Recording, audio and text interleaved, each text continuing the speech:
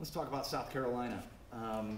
You talked in your State of the State address about a lot of things, but I think one of the things that jumped out for a lot of people was a $1.26 billion investment in roads. Right. I think a lot of people are like, well, we're raising the gas tax, we're doing all this, and I don't notice a difference.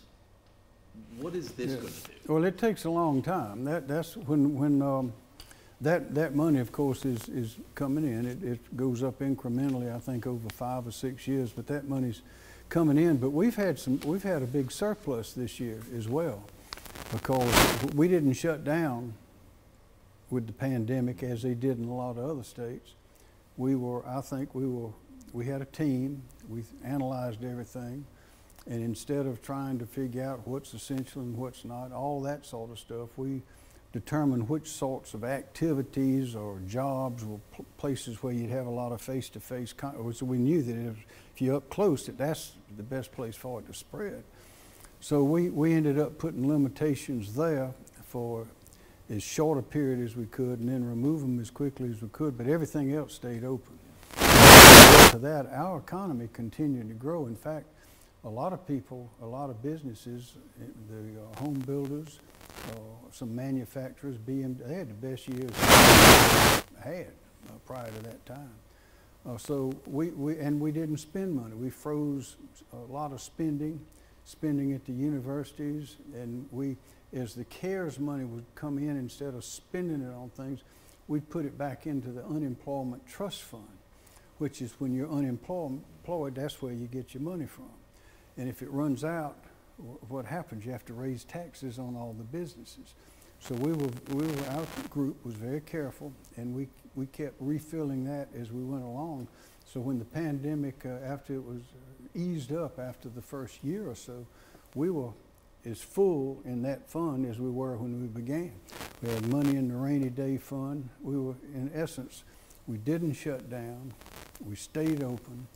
We did the things that were necessary, instead of presuming that, as a lot of other governors did, and people, instead of presuming that everything must be shut down completely until the virus goes away, our presumption was we don't want to shut anything down unless we can prove, if we had to a court, that is where the virus is going to stay, and our putting a limit on it for whatever time, for whatever extent, will have an impact. And that's what we went by. A lot of other states did, and those states that did that, most of which are Republican, by the way, virtually all of them, did a lot better than those where the climate is colder, mainly the north and some out west. We did a lot better. They are digging out, and we're blasting out. We just try to use common sense. But so here comes this money. And what we are determined to do is to spend it on things that produce prosperity for generations to come. There are a lot of things that we like to do with maintenance and a whole lot of other things, but we got to put this is big money, and we're not going to have this happen again, probably. And the children are going to be paying this back. There's no such thing as free money. But if we put it in the right things, like broadband, like highways, roads, bridges, all of that, if we do those kind of infrastructure things, water and sewer out in the rural areas, that broadband is real important, particularly out in the rural areas. If we do all those things, we'll have built an economic platform or a base that we can really grow on. The way I look at things is there are 3 parts to our prosperity. That's the economy, economic development, the environment, and education. We've got a beautiful environment. I was just at a beach advocates meeting off Johns Island on Kiowa. I tell you, to drive across Johns Island and go under all those live oaks and all that and see the moss. And I mean, you just can't find that everywhere. And I fly around the state some low enough to see things. And this state is well, when the explorers were coming here in the 15, 16, 1400s, they were going back to their sovereigns in Portugal, Spain, and England, and saying this place that we call South Carolina is the most lush, beautiful, prosperous place in the New World. That's what they were saying about us. And all that's still out there. So what we have to do is protect and preserve that for future generations, but at the same time, we have to grow. We have to have infrastructure.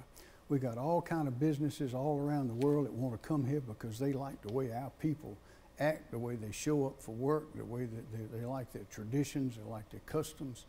But we got to educate them. What is that $1.26 billion when we talk about our roads? Is it going to be enough so that the only way people know coming down 77 that they got into South Carolina is that they see the sun? Because right now, they know they hit South Carolina by the bumps. Yeah, well, and the loud road. We used to be ahead, but now we're behind of some other states. But I have proposed putting $360 million into a stretch between Columbia and Charleston to widen that. We want to widen 385. We want to build I-73. We want to put some money into I-77.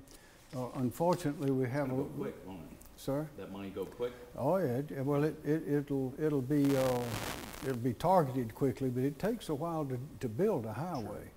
Now, Christy Hall and our fabulous Department of Transportation and the commissioners have a 10-year plan that we're now ready to jump ahead about 6 years with all this money that we have, both from our careful handling of the virus, which resulted in I think, well, we've got about a $3 billion on normally about a $9 billion state fund money. We have a $3 billion surplus that we could be able to spend just because we did it the right way. We were smart.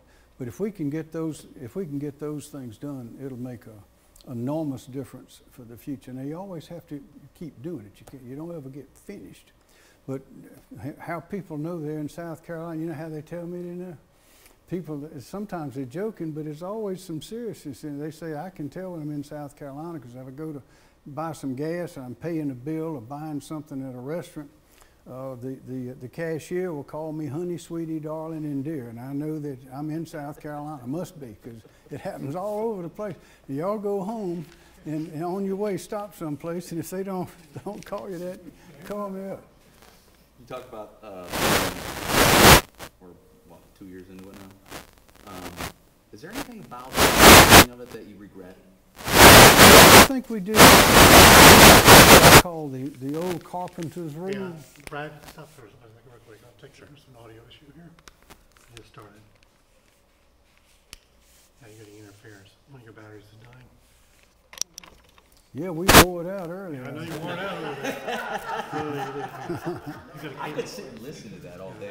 Well, I tell you what y'all ought to do. Go, where is that thing? There's a trailer. It's got Les Riley in it and Rolex Roads. And they had Rolex Roads when they went to his house. He had 260 Rolex watches.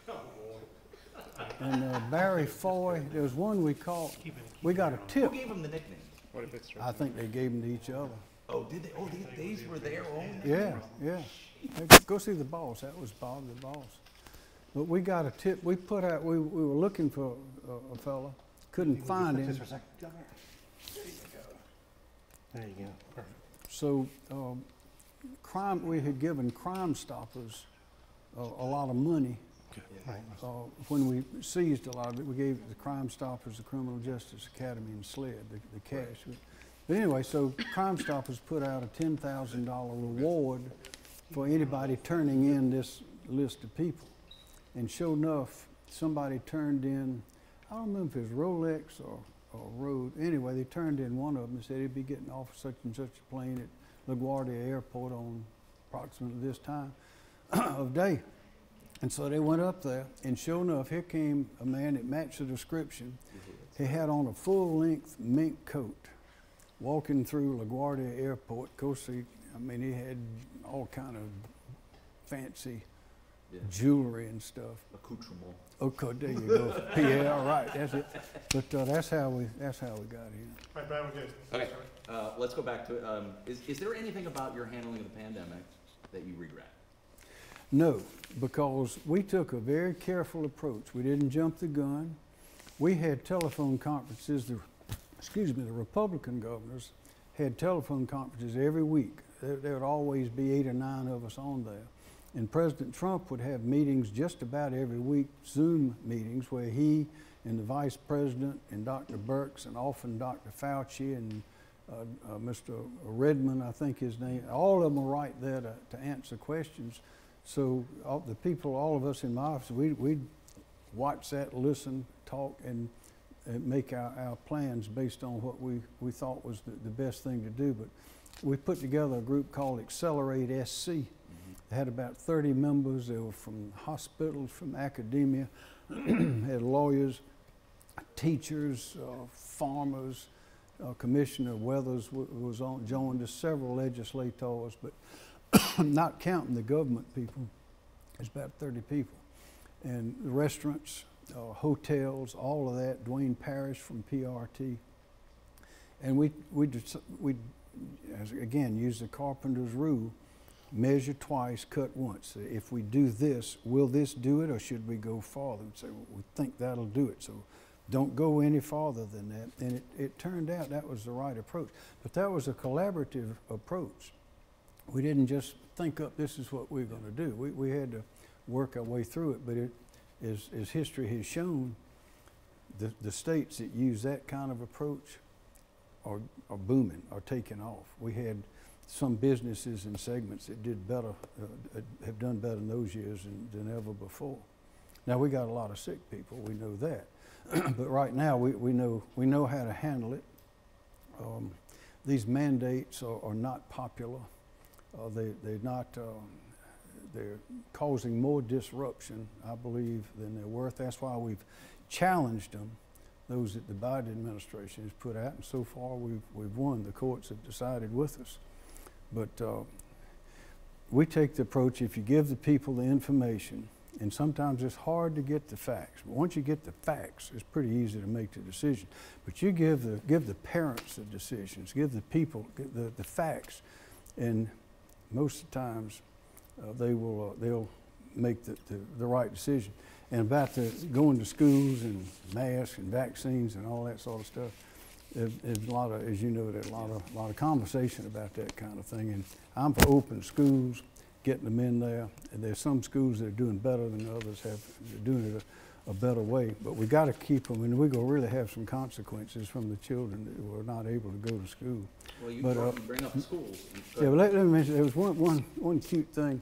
Somebody was in one of these arguments that some of them were having, was saying, well, we know what's better than you do, parent, for your child. We know, we've studied it, we know better. And this man said, okay, well, tell me their names. Those kind of things, you just let that settle on you for a little while, and you realize that when you listen to the people and get the facts from the experts and from everyone that is willing to provide information, sort it all out, you make good decisions, and I think that's what we did as a state. Speaking of schools, since I moved here, lawmakers have told me the funding mechanism for schools in South Carolina is broken. It's complicated, and it's not benefiting our kids in the end. You talked about that in your State of the State. Right. Is that too big of a hill to climb to try and undo that now? Listen. People have been talking about it for decades. Yeah, those are the best kind of hills to climb. They say there's no power in a small idea. I think Coach up at Clemson, what's his name? Dabo Swinney, yeah, he's terrific. He says, go big or go home. Well, I think that's a good attitude. And when you consider the fact that South Carolina is a state of 5.2 million people. We've been here since 1670. I'm the 117th governor of South Carolina. I think some of the states are on their 42nd or their 35th governor or something like that. I mean, we got a deep history of figuring things out. Well, we've been through everything. And when you, if I think is in government or a lot of other leadership positions, if you just tell the people this is what can be done and this is the way that we think we can do it. It doesn't matter how big it is. Everybody wants their children to be educated. And that's a fact. Nobody wants their children not to have a good education. I mean, that's ground zero. That's what everybody wants. So the question is, how do we get it to them? I think we have to start early. That's why I'm asking for more money. We now have it where every child that's in poverty can go to 4K kindergarten in South Carolina, either in public schools or through First Steps. We want to raise the teacher pay. I've asked for it. I've gotten it one time. We need to do it again. We need to have the best schools in the country, and part of that is to have school choice. This school might not be the best for that child. They never are. One size can't possibly fit all. We see that from the rules from the federal government about these mandates that are unconstitutional. The states never gave the federal government the power to issue rules on health mandates. That's why it's never been done before. That's why the courts are throwing them out. Same principle applies to the parents and their children. The local people know, the parents know what their children need. The people in our state know what we need better than the people in Arizona. They don't have any water in Arizona. We got plenty of water here. Some states have mountains, some states have deserts, some states have water, some are based on agriculture, some are based on Silicon Valley, all kind of different things. One size does not fit all. Either the national government telling the states, and the states were the ones that created the national government, gave it limited power, which has been encroached upon over the years. But likewise, it's the parents that ought to be the first judge on what is best for their child. So we're trying to, and we know that they need to get started learning at an early age. So now we've got it covered, we believe. We know the structure is there, the money's there for 4K kindergarten. We probably want to go below that at some point in some places.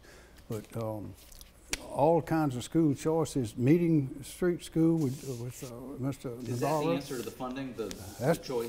Yeah. Oh, well, what we've done, and as you started off, there's something like 37 different laws that in one way or another touch on school funding. I know very few people that can give you a quick answer on how all that works. It doesn't make sense. So what I've proposed after input from a lot of people is that we work it on a very simple system that for every 11.7 students, wherever they are, then that we will provide, I think it's $66,000 for a teacher. Now that would be an average, and that includes benefits. But essentially we're trying to have the money follow the child. If the parents want to go to that school, the money will follow them there. If they want to go to that school, follow them there. And it might be their job to get them to that school. But the parents have to have the choice. If the school that they are zoned for, or that if there's some reason they'd rather go somewhere else, then they ought to have the opportunity to do that. But this proposal that I've made, we studied this thing with a lot of other people. We think that'll simplify it and make it better. There are a lot of so what that means is we'd be providing the money for the teachers. Now, a lot of the money in the schools comes from the counties through the property tax. You see it on you.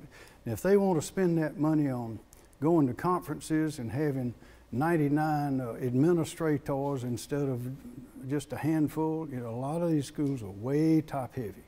If they want to spend that money on that, then that'll be between them and the people paying those taxes, and I think the people paying those taxes will say no.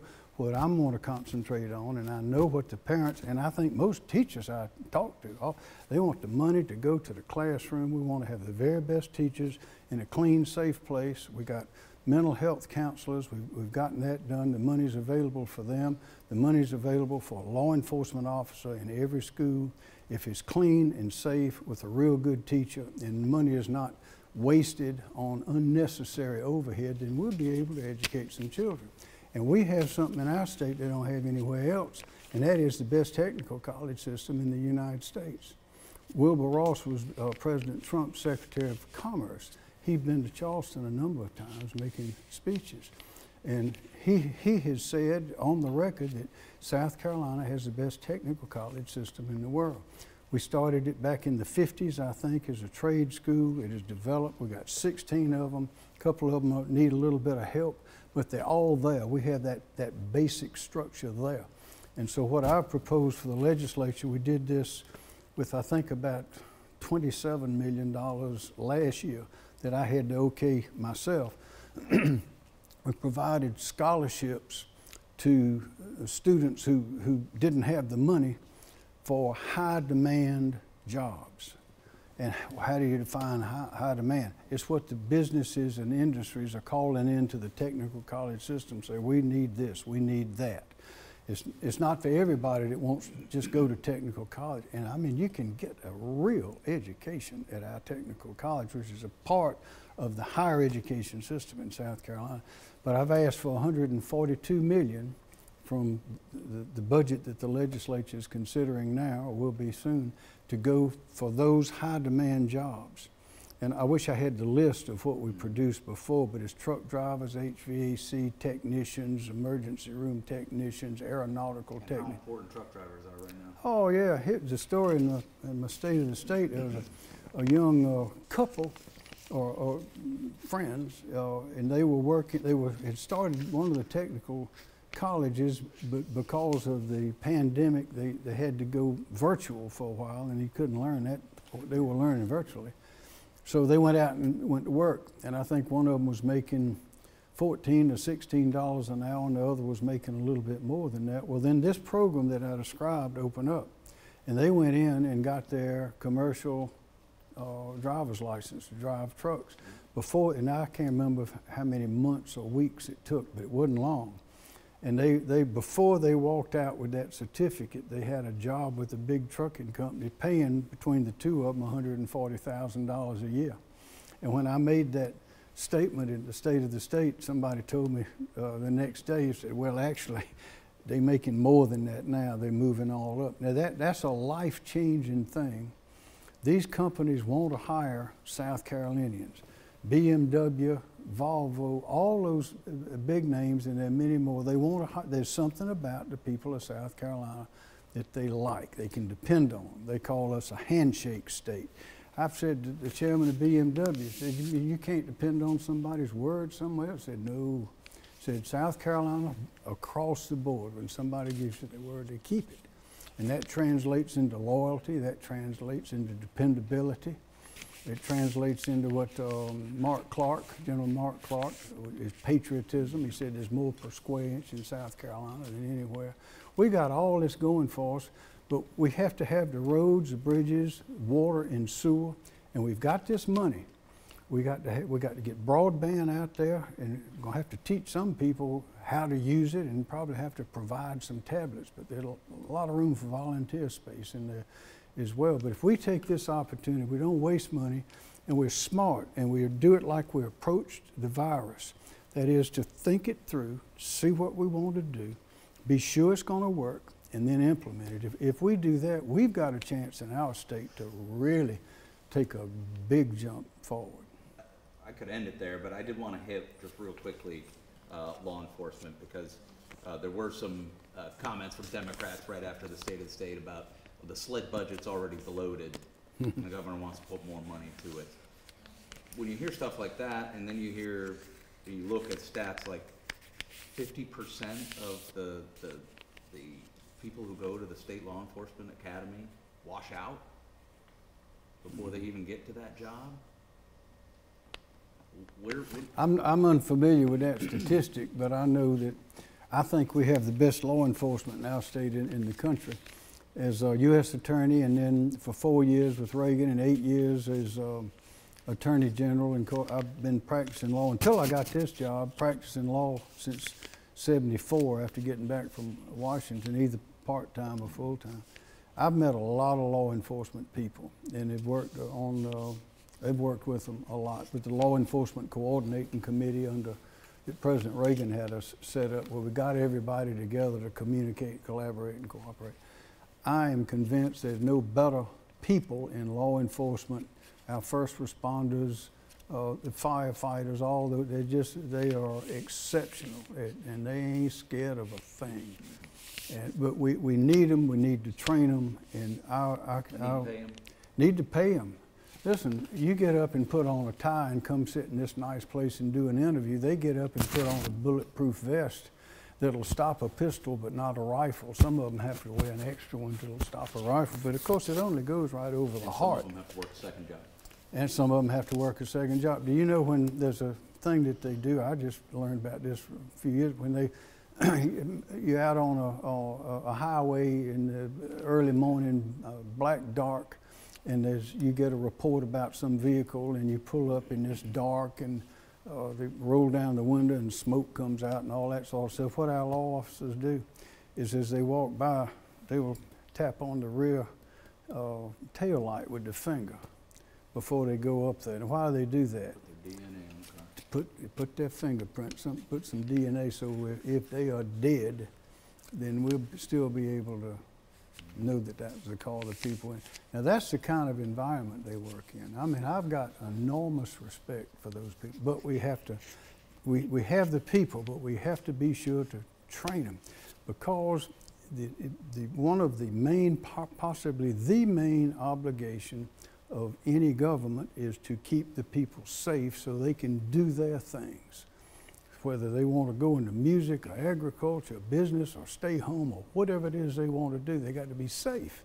If you're not safe, then you can't do it. You can't go out at night. You worry about leaving your children alone, or you worry about leaving your dog alone. I mean, we got to be safe. So I'm 100% behind law enforcement in general, but particularly in South Carolina, because I know how good they are. We've had some problems here and there. Everybody has problems, but our law enforcement is great, but we got to pay them more. We got to pay the teachers more. Those are two groups that we must pay more, because they are vital to our success.